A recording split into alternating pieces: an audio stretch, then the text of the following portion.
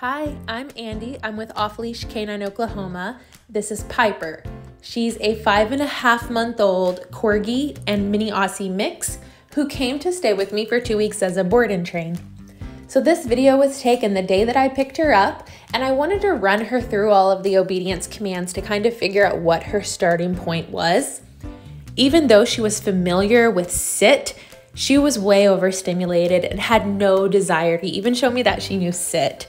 She was acting pretty erratic on leash because, again, she was just very excited. She wanted to run, she wanted to explore.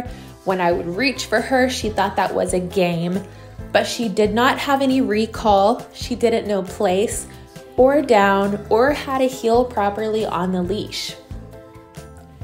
Her off-leash heeling ability was going to be super important to her owners because they do want to do a lot of off-leash work with her. So we worked hard to build up that communication and the trust in Pyper.